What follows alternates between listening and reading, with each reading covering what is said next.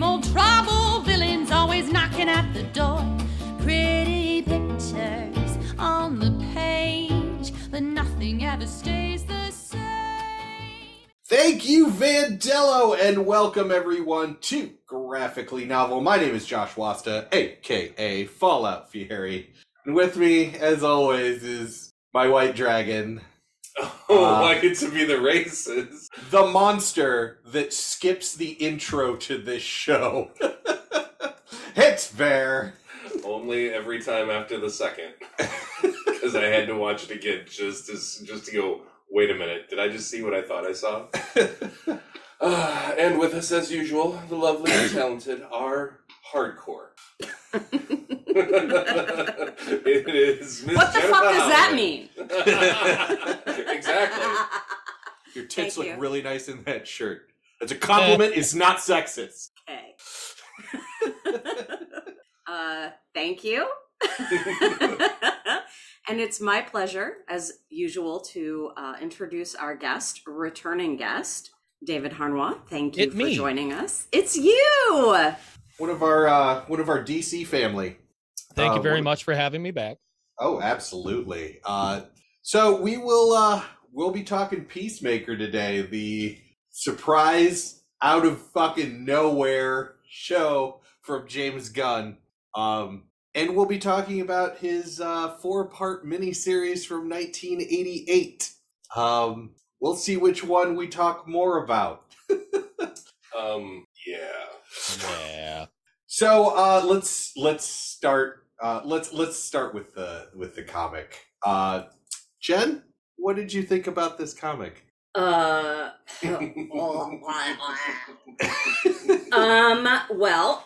excuse me while I retch.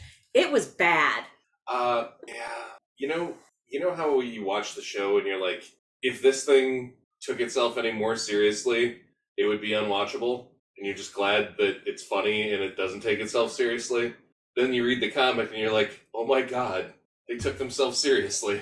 I kept waiting for something to be funny. I kept waiting for something to be like, oh yeah, no, that's cool. No, I'm gonna kill for peace. Oh god, no, they're serious. Oh, Yeah. oh good lord. They had their head so far up their ass. So this is a recurring problem we run into on this show, and that is comic books do not age. No. So David, was this the first time that you've read Peacemaker? Yeah.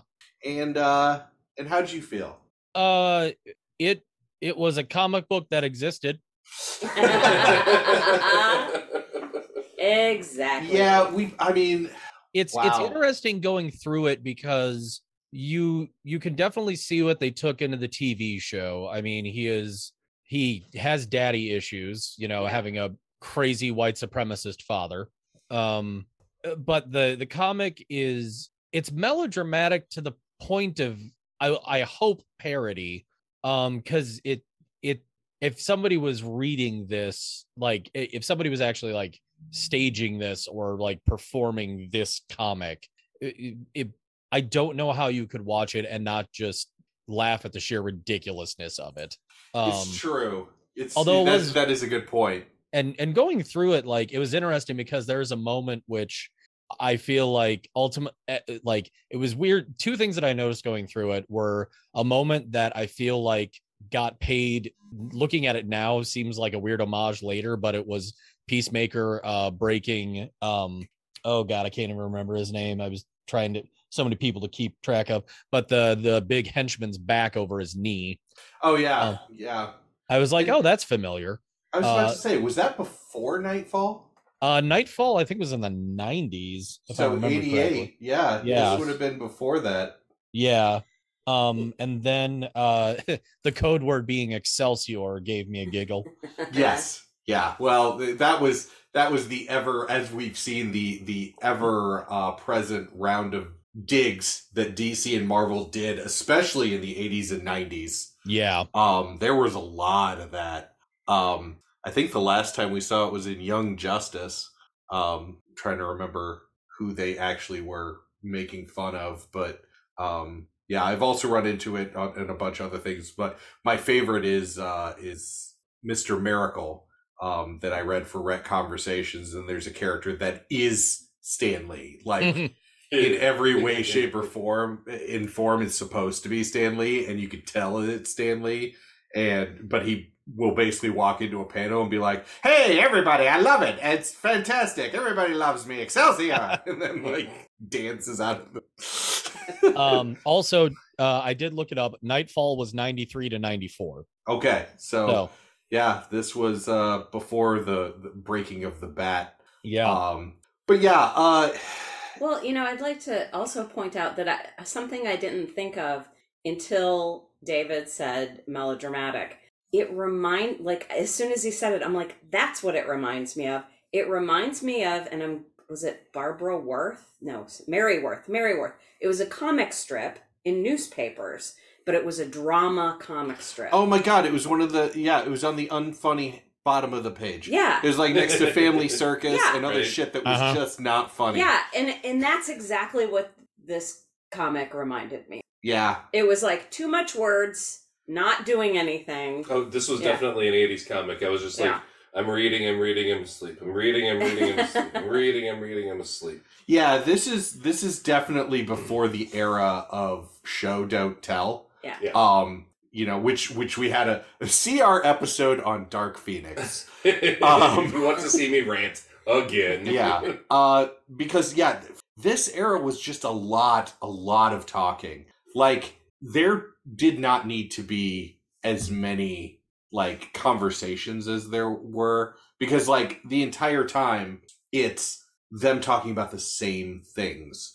Like, this could have been one issue of a comic book. I was waiting for him to have sex with his therapist. Yeah. And, again, did not happen. Do you mean the French maid with the German accent? Yes. The French maid with the German accent that was actually the undercover psychiatrist. Right. There and to his keep girlfriend, his French girlfriend, knew she was a psychiatrist. Right.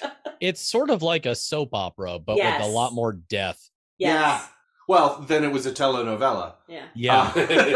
Well, yeah, exactly, with masks. Yes. There's also Dr. fighting. Zinzin, who obviously does not age well, but also seems like a Mandarin parody. Yes. Yeah, which the Mandarin parody in and of itself was a Fu Manchu parody. Yeah. So, layers upon layers. And the other part that I'll warn anyone that wants to pick up these books is Peacemaker's father in this, and I'm gonna lift the spoiler ban on this. First of all, it's a 1988 miniseries. Oh man, we got to talk about it. It's only four issues. Mm-hmm. Peacemaker sees his Nazi father, whose father was a Nazi, and killed himself in front of Peacemaker, and Peacemaker talks to him constantly and sees him. He killed himself in front of Peacemaker, but before he did it, he told him that it was Peacemaker's fault, that he was killing himself. Yeah. Yes. So if you want to talk about, you're going to deal with a lot of childhood trauma. Yeah, well, you're also going to deal with a lot of racist words. Like, they touched on it. I noticed there's one scene in Peacemaker when you first meet his father where he talks about go out and kill blacks, and then he uses like a bunch of slurs. And he just runs down the line of racial slurs. Right. It's worse in this comic book.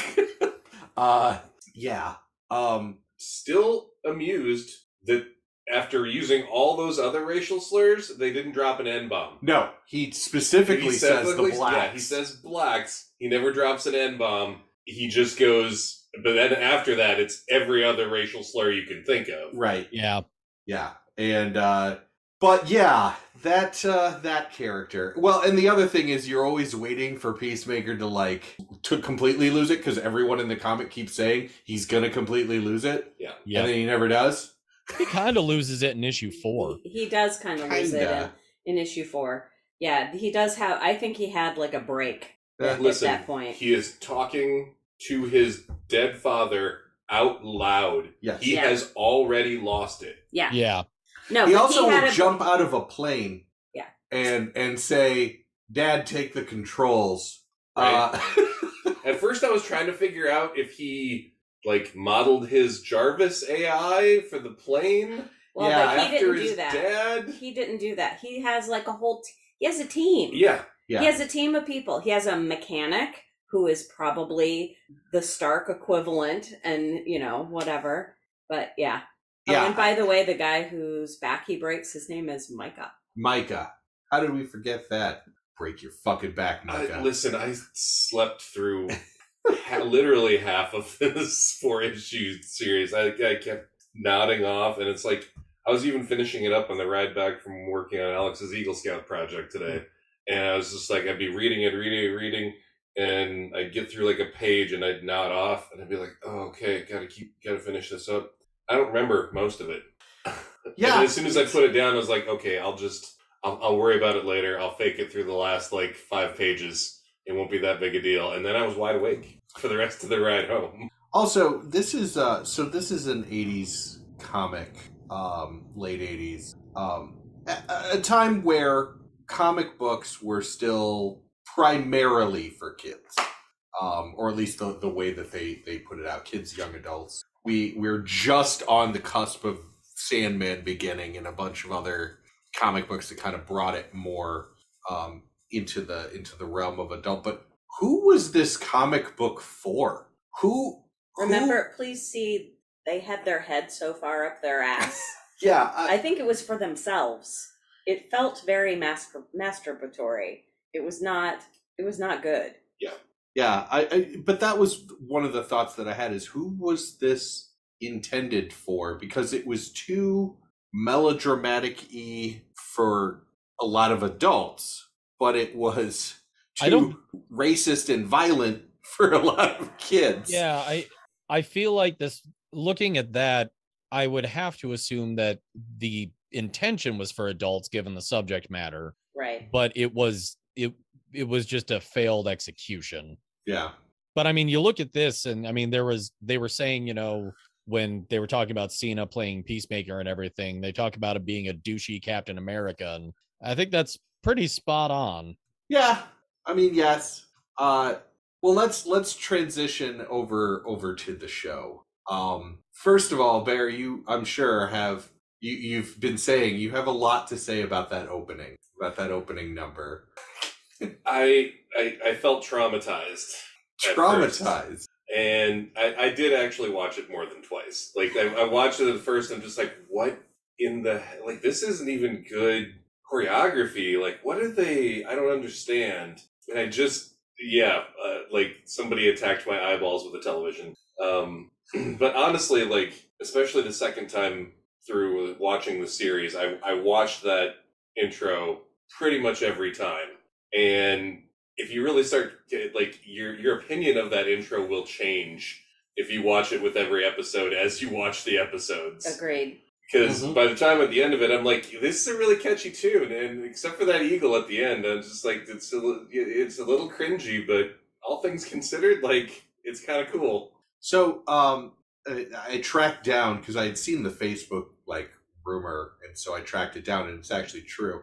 The choreographer for this was Alan Tudyk's wife. Really? Yes. And she made the dance specifically for non-dancers, because James Gunn had talked to her about it and said, this is kind of what I wanted to do. And so she, when she gets home, will ask Alan Tudyk to do things since he's not a dancer, because she wanted to see... That makes so much more sense. Yeah, because she wanted to see how a non-dancer, if it moves. tracked in her mind the way... But he knew the dance so well that the first day that they were rehearsing it, John Cena couldn't make it. He filled in for John Cena, and there is video of it. Of him evidence. Doing just the very beginning of the dance. Yeah. I need you to send that to me. I will send you the whole article that talks about it, because that may it's need to just go up on our Facebook page. Right?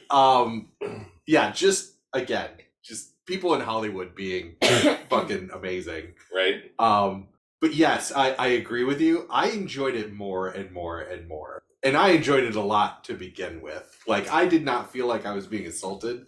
I felt like there was a conversation, actually, that was happening a couple days ago with Sarah Michaels, and she was talking about themes, TV show themes specifically, and how the intent is to get you ready for what you're about to watch. Like, you know, Cheers gets you in Sure. the mood for, oh, I'm going to be sitting in a bar. This is like I'm gonna sit at the Piano bar Man. where everybody knows my name. Right. Like, this is just like my second home. Right. You know, the X-Men theme gets you, like, pumped up. Like, Right. you're going to start to see some shit. Yeah. This does its job. I'm gonna sit around and watch a bunch of loons dance around like turkeys. And there's going to be a lot of hair metal. Right? Yes.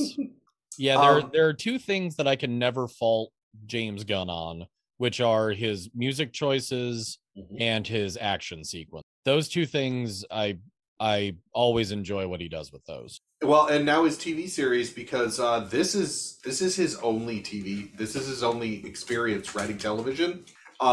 He did this because he wrote The Suicide Squad with a team pre-COVID. Mm-hmm. Then during COVID, he wrote this. He wrote 8 episodes, never having done TV before, and he did it not thinking it would ever get picked up. He did it as just a thought exercise. And then, well, like, he made a thing. Right. And then when they were filming The Suicide Squad, he had gone to the WB execs and been like, oh yeah, I've also got this thing. And they liked it, so we got it. Yep. So the actual show, I mean, obviously I've come out and said, I fucking love this show. This was some of the best improvements on a character. Oh yeah, easily. Yeah. Like, compared to pretty much any character that anything we've done. It's like, yeah, here's some character development. Yeah. So David is more of a DC person. How did this hit you? Overall, I liked the series quite a bit.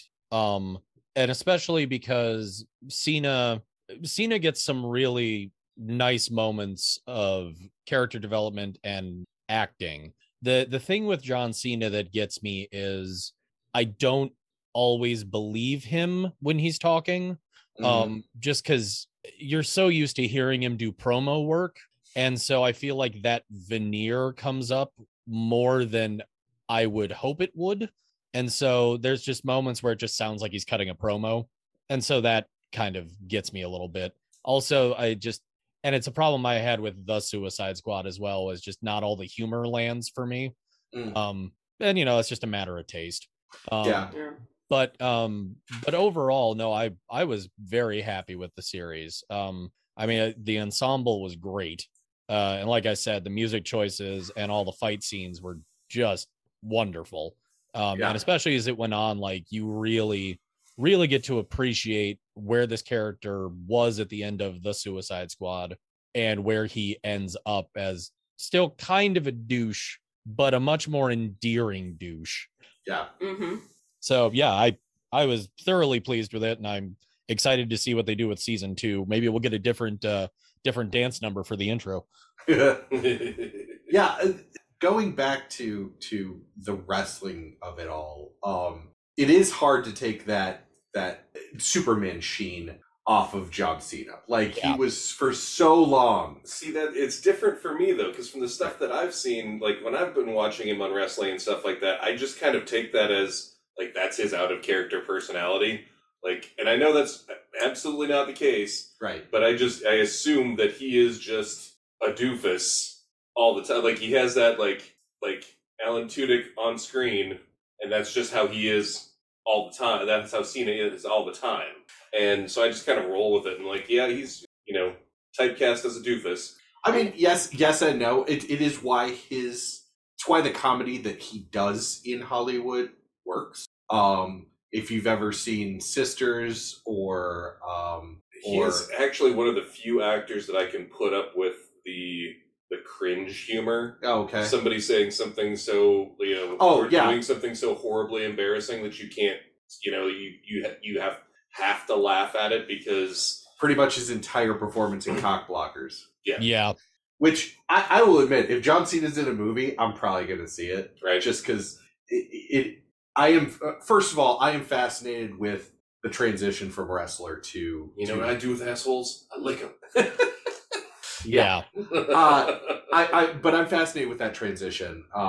You know, going as far back as like Rowdy Roddy Piper, like in They Live, like that's pretty much Rowdy Roddy Piper, Yeah. like Yeah. you know, in a movie, and early stuff with The Rock, same thing. And obviously now we're at the point where a lot of these, like Dave Bautista is doing some fantastic work. Yeah. And That they're is- developing range. Right, that is Yeah. so far away from his wrestling persona. I don't know necessarily, other than for the comedic like tinge to it, that Cena has gotten that far. I think the furthest that he's gotten is the new Fast and Furious movie, but even then, he was just serious Cena the entire time. Yeah, feel- you get some of that promo thing on that too. Yeah, It's just I would really love to see him get a chance to actually like stretch himself as an actor. Mhm. Because I mean you get guys who are, I think an apt comparison is like Arnold Schwarzenegger, who, you know, was doing the same kind of thing, and then, you know, as he got older and, you know, he had some moments where he really got to like actually show some range. It was like, oh, he can do this. right. And yeah, I Cena gets some moments of that, especially towards the latter part of the season, and I'm hoping they can take that farther in season 2. I think they actually, even early in the series, because there's the where he goes home and he's crying Oh yeah, in bed, like punching himself. I mean, like that was Yeah. It wasn't crying; those were face exercises. right. I mean, Yeah. you go immediately into the joke, right? Sure. Yeah. But for that moment, there was some really good, serious acting, like Yeah. you know, of this person that yes, I will definitely agree with that. always on the edge of having a complete and utter fucking mental breakdown because, as you find out, his childhood was shitty, and then the punches just kept coming. The So hits Jen- just keep coming. Huh? Yes. What? The hits, they just keep coming. And they don't Sure. stop coming. Yeah, so I mean the carryover you get from the comic book into the TV series seems to be fragile mental state, crazy Nazi father, except Nazi dad's alive until the end where he does get ghost Nazi dad. Right? Which I'm wondering if that's going to be a thing in season 2. Ghost Nazi Dad. I'm assuming that's what the whole setup was. If ghost Nazi dad flies a plane, Well, his suit flew. Oh, that's oh true. shit, that's right.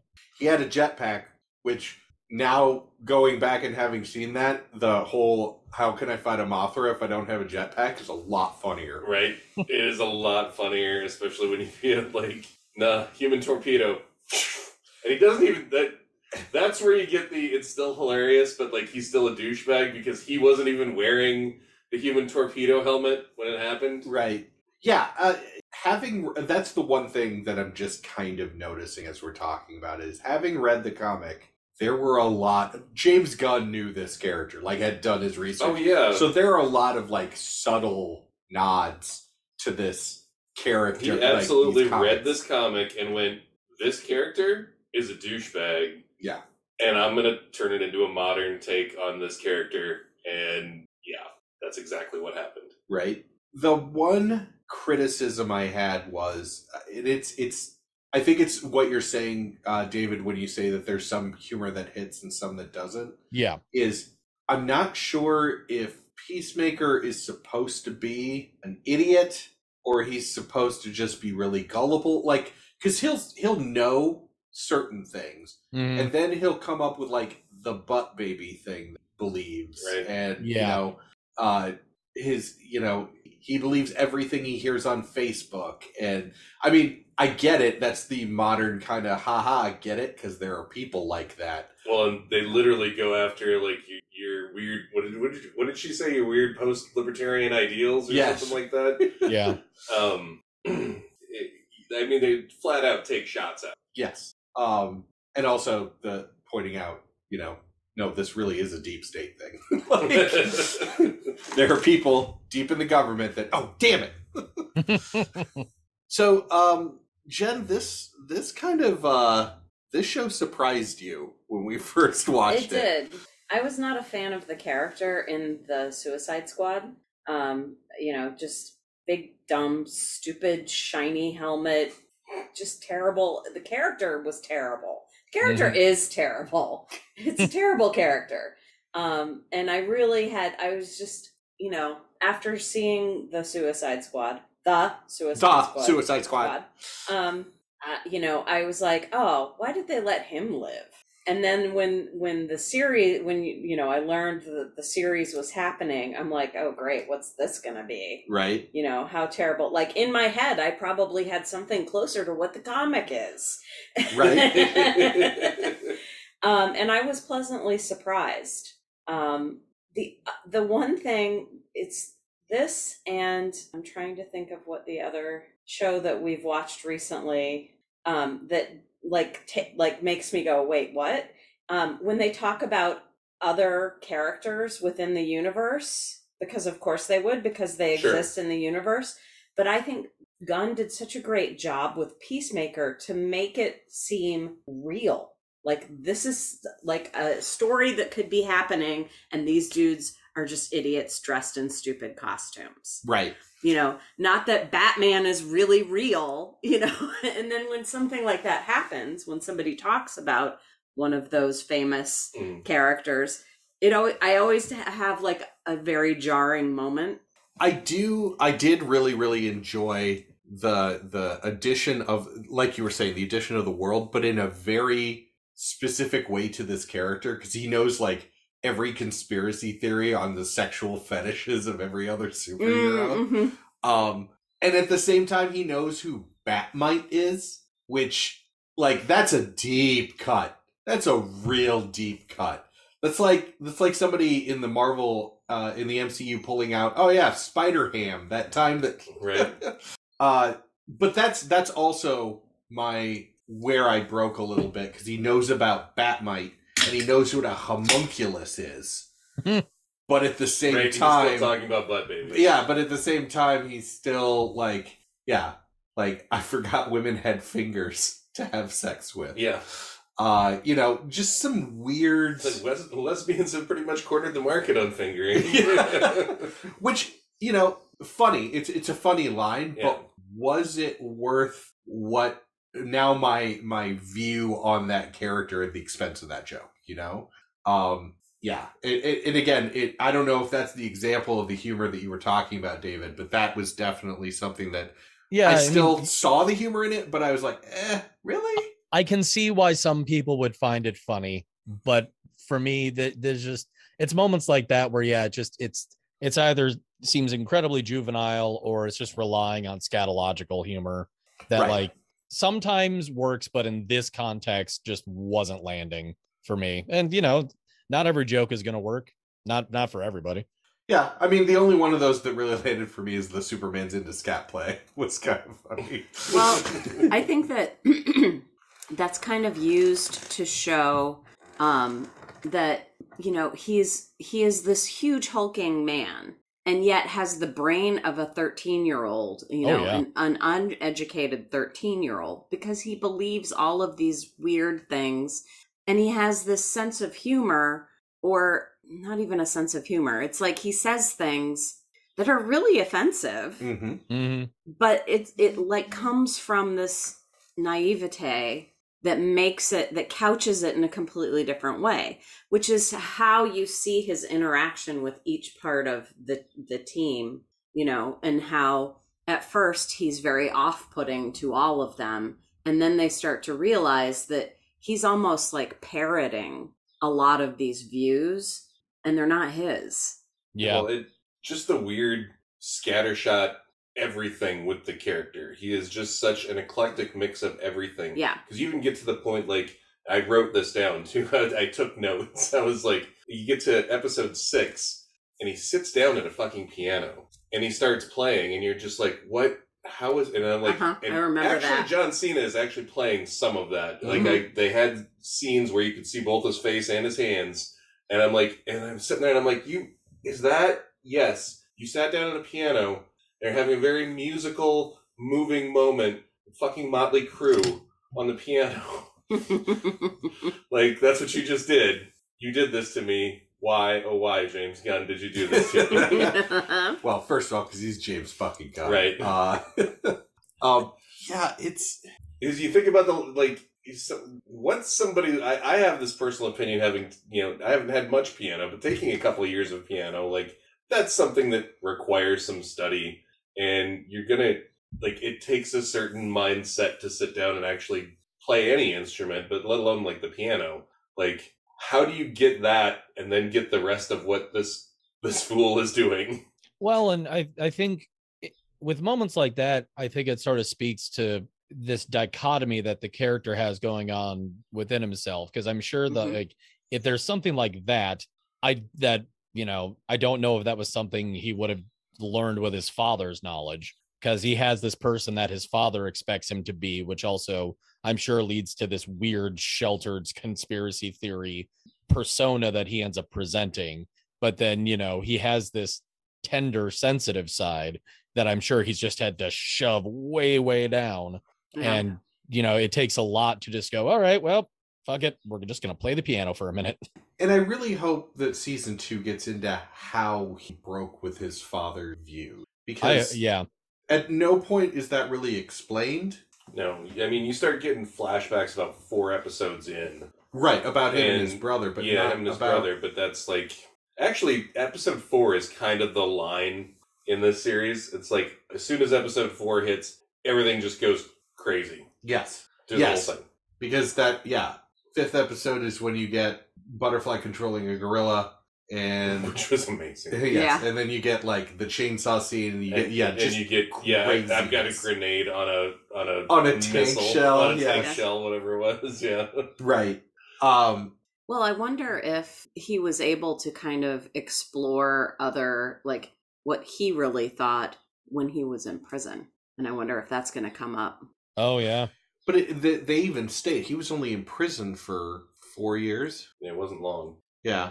No, it's definitely, I'm hoping that we get more into it, because prison is also not the most conductive environment to unlearn racism. There is that. Yeah. Well, but this was special you in contact with everybody, so it's either going to get worse or it's going to get better. There's really nothing in between. But as we saw, like, Amanda Waller was involved. We do have to. Well, Amanda Waller was involved eventually. What do you mean eventually? She took them over, didn't she? Well, she pulled them into the Suicide Squad, but that was supposed, since this takes place right after that assignment. She spent 3.5 years in prison then in Belle Reve before being pulled out for Task Force X. So, but the other part of that is, even if he was in prison, we've seen his dad's influence in prison. But he was not in normal prison. No, remember, there was even a line. The Detective Song said, "Why is he still here?" Well, why isn't he in Arkham? In Belle Reve. No, he said, well, I think he said one of the two, didn't he? Why isn't he in Arkham or Belle Reve? You're right. Arkham is for the... Detective Song was the woman. Was she the one that said it? Okay, I couldn't remember which one said it. Yeah. Yeah. Because Arkham is for the criminally insane, and Belle Reve is just a prison. Yeah. But it's a special Blackgate, prison. depending on exactly where in the continuity of DC you are. What is the difference between Blackgate and Belle Reve? David, do you know? They're two different prisons. Oh, okay. I think location might be the other thing too. Oh, one in Gotham and one in like Metropolis area. Blackgate Penitentiary is a fictional prison depicted in the DC universe, traditionally located on a small island in the Gotham Bay. Oh, in the Bay. Which is directly across from Metropolis, if Snyder. The Long Halloween suggests that it was preceded by Gotham State Penitentiary, which appeared often in pre-Crisis comics. And then Belle Reve is typically depicted as being out in the swamp. Yeah, that's what I thought too. Huh. Oh, Belle Reve is... come here, you. Trying to get to the... Belle Reve is for metahumans. That's what I thought. Okay. That's what I thought. I thought that Belle Reve was specifically for not just the regular population. It was originally the site of the former Dubois plantation. Prison facility used to contain metahumans, used as the base of operations for Task Force X and Suicide Squad, located in Terrebonne Parish, Louisiana, near St. Roch, or Rock, R-O-C-H, I'm not sure. Belle Reve has been the epicenter of several sinister attacks, so saith the wiki. Excellent. Thank you. So, yeah. It depends on how superpowered you are. That's where you go. Okay, nice. That was also another one of those moments that took me back to, oh yeah, wait, this is part of the whole bigger DC universe. Yeah. As soon as she was like, so it was that same scene where it's like, why isn't he in, this place or Arkham and I was just like, oh yeah, Arkham. And of course there's the last episode where what you call the Justice League? I am glad to see projects like this though, that Fishfucker. episodes like this that are allowing questions to be asked on screen that absolutely would be asked. Like the whole conversation with the whole conversation with the neighbor about why don't you have a cadre of supervillains? He's like, because I fucking killed them. How many people is Batman responsible for because he keeps putting the Joker in prison? Right. And he keeps breaking out. Right. Which, is one of the great questions. So asks also Damian Wayne. But yeah, I do hope to see more projects like this. I will say that it gave me, it's more comedic, but second season on of Titans is very similar to this. Yes, I get it. You're not going to watch it. It's fine. I'm just going to bring it up. It might come on my TV at some point in time when there's nothing else to watch and I just want background noise while I'm painting cars for Gaslight. Okay. It's really stoic and trying to be serious in the first season, and then they get rid of that. It is very much, we have to hit every trope for a kid's show that we can hit within the first season. It's not a kid's show. Just saying. Not Titans. No, sorry, I was thinking of Young Justice, my bad. Right, no, Titans. Oh, I still need to catch up. I'm definitely not going to watch Titans.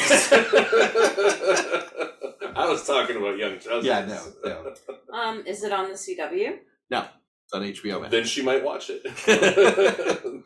Yeah, Titans was originally on DC Universe, and then when everything migrated over to HBO Max, it went along too. Yeah, Titans is the one that has the Bruce Wayne that you like, that you walk through the room and...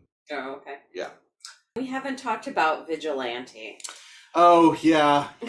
or Kung Fu Master. Yeah, Judo Master. Judo Master. Cobra Kai. Vigilante makes Peacemaker look like Stephen Hawking. Yeah.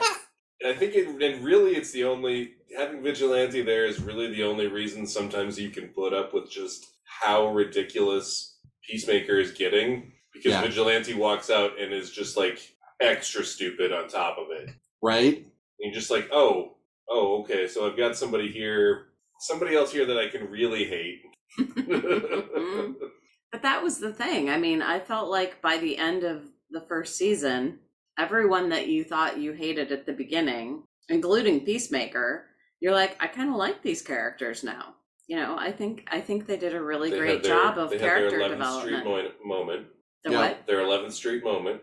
James Gunn does well with a group of misfits. Yes. Yeah. Agreed. And I will say the thing about Vigilante is, from the time he showed up on screen, it took me like 3 episodes to separate him from Kick-Ass in my head. Because not just like his costume kind of is reminiscent of the whole Kick-Ass thing with the green, and the actor like is, black-haired, scrawny white kid. Mm-hmm. What was he? Cormac McGladden in Harry Potter? No idea. Anyway, that same build, and the realism of Kick-Ass, like especially after he loses half of his toe. Yeah, I mean, and that was another thing that I liked. I mean, and cemented that team as misfits. It's like, how are these people black ops? I mean, come on. The thing that really got it for me was, in the Judo Master rematch. Yes. Right? Yeah. The rematch in the parking lot, he gets shot. Okay, he's getting his ass kicked. He gets shot. He's still alive. They bring him back in, lay him back down on the couch, and wrap a bandage over his armor. Right. Mm-hmm. Through the over the bullet wound, put some extra padding over the bullet wound, wrap the bandage all the way around his rib cage. I'm just like, you guys got to be kidding me. Nobody in here thought maybe we should, if we actually want to save him, we should. I thought they pulled it down. No, it was literally just wrapped right over his green suit. Right. And I was just like, are you guys really? Yep, they're just going to run with this. Okay. Yeah. Suspension of disbelief is a fun Right. thing. Yes. Right. But, I mean, Adebayo and Economos, I totally can relate to how they felt in those situations. They're like, fuck. What? Yeah. Yeah. He's getting away. What I don't do know. I Yeah. crashed the fucking van into him. Well, I mean, in any situation that they're in the first few episodes, I mean, I think they behave like any normal person would put in that situation, because that's not the kind of situation they're used to being in. Right. Yeah, you smack somebody on the head with a pipe, and they're still moving. I'll do it again. Oh, are they still moving? Are they still moving? No. I won. Look at me, I'm badass! Well, and I was really happy to see that we got at least a little bit more with Viola Davis. Mm-hmm. Yeah. Because that is a perfect piece of casting. Yeah. Yes. I absolutely. love her as Amanda Waller. So just even getting just 20 more minutes or whatever it was across this season with her is like, yay. I believe this was a conversation that we had maybe in our conversation about Justice League, maybe even Birds of Prey. Might have been a Birds But of Prey. no one has ever, I would imagine, been allowed to, but of all the characters that have had missteps and miscastings and everything else, they do not fuck up Amanda Waller. Nope. I've never seen a bad Amanda Waller, and I do like this one because they're even, through her daughter, humanizing her. Yeah. Showing that she does have a family and she does actually have, feelings. And especially to see Adebayo, constantly around people dissing on her mom and not able to just tell them stop talking about my mom, is pretty amazing, because she has some of the same thoughts, but obviously she has a mother-daughter relationship that softens a lot. Well, and I think you can also pick out that she might not realize all of these terrible things that her mom has done and be like, Yeah. Well, baby. but and I think that they use that as a foil against Peacemaker and his relationship with his father and how terrible his father is. Right. And so, it's like the perception, degrees of badness, degrees of horrible, kind of thing. And, it also puts the characters of Adebayo and Peacemaker, gives them something else that in common. Yeah, makes them relatable to each other Right. and to the rest of the audience. Because, want to talk about having a bad parent or two. I understand. And Peacemaker and Adebayo might just have the worst parents. Mm-hmm. Right? on very opposite ends of the spectrum. Yeah. Mm-hmm. Plus Robert Patrick was just he's great. Yeah. He is great. I do hope he gets to be a Spectre in season 2, because yes, him just being a dick to Peacemaker would be delightful. Well, what did amuse me, checking my research on the D before this episode, is they've been in 3 different projects together, him and John Cena. Really? In it wasn't the Marine. It was the Marine. Robert Patrick was the bad guy in the Marine, which was John Cena's first ever movie. A long time ago. Yeah. And then they were in some other film. I don't have it up right now, but yeah. So they've Your D isn't up. My D is not up right now. Just checking. But yeah, they have a long relationship of projects that they've worked on together, which I find amusing, because John Cena's filmography is not that long. Yeah. Robert Patrick's, however, man, was the goddamn Terminator. Right? 2000, baby. That's right. T-1000. T-1000, sorry. My bad. I'm old. You should be ashamed, Bear. I should be ashamed. So ashamed. My D is down now, too. Dishonor on you? Dishonor on your cow? Oh, the one thing I wanted to bring up, just as an aside, the upside down flag means danger. You're only supposed to fly the flag upside down as a signal for extreme danger. Yeah, extreme distress, yeah. Yep. So, yeah, basically, I remember that. his dad's house has the flag float upside, the American flag float upside you're right, down. I do remember that. And John Cena's like, I don't know, it's a deep state thing. Which it is. It was co-opted. But it took me a second to remember that. Yeah, but just and then if you want to get into the other little bits and pieces, if you watch the after in the credits scenes, they're going through all the different helmets. This one gives you scabies. Yeah. Why? Why would I want scabies? Why would I want scabies? Everyone should have scabies once in their life. Yeah, no. Having had to deal with like nursing homes and stuff like that where they get a scabies outbreak, you don't ever want to have to deal with scabies if you don't have to. Yeah, maybe the helmet is supposed to be a sabotage point for like if somebody steals it.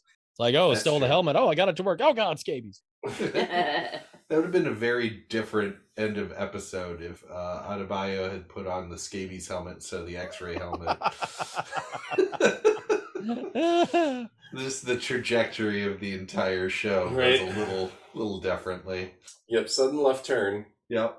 Well, David, thank you so much for joining us once again. Oh, thank you very much for having me. Absolutely. We'll find something else and bring you on back again. Notice what he didn't ask this time. Don't around threaten me was- with a good time. Right? Oh yeah, none of us are going to read any. I was just like, No. I was like, right? notice what Yeah. he didn't ask, because Yeah. if anybody was going to read further, I know that I think I have it, but I haven't had a chance to read it. I know they did a Peacemaker Black Label book, which I think I have the single issues of, but it's on my ever-growing pile of things to read at some point. Interesting. I mean, my only concern for people is that if you're one of those people who has brain weasels in your head that tell you, like, you're not good enough, you're not smart enough, you're a bad person, this is not the comic to read. Mm-mm. Like, Yeah. that's like every page. Yeah. There's a guy in the background telling Peacemaker he's not good enough. Ooh, There's a It's real full-on bad. Nazi right? telling him. Yeah. Well, everyone, thank you so much for joining us. Please tune in 2 weeks when we will be doing The Punisher. And we'll have Wheeze. Thomas Jane all the way. Well, we'll see if Bear and I will brave Dolph We Lundgren. might do that tonight. You never know. Yeah, little Dolph Lundgren tonight. There we go. I have plans. Until then, take it away, Vandello.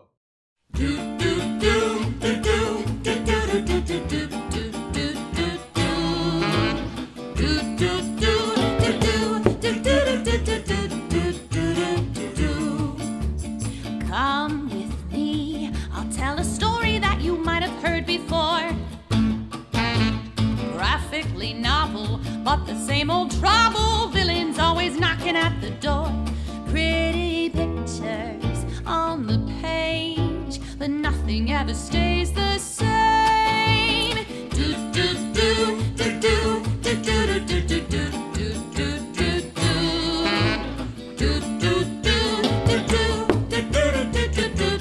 do do do. Come at me, and I'll show you something you ain't never seen before. Right or wrong, or can't we all just get along? My mask is no different than yours. Pretty pictures on the screen, but nothing's ever as it